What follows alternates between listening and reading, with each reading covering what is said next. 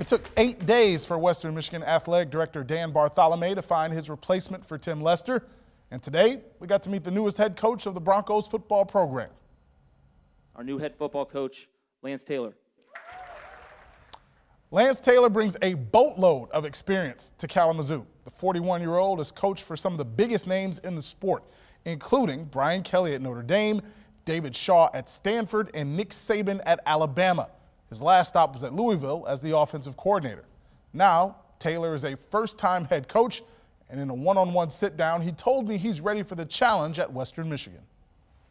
Congratulations on the job. Welcome to West Michigan.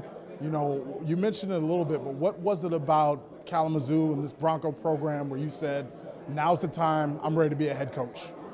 Yeah, really just the way that this program has been built, the history and tradition and pride of our program.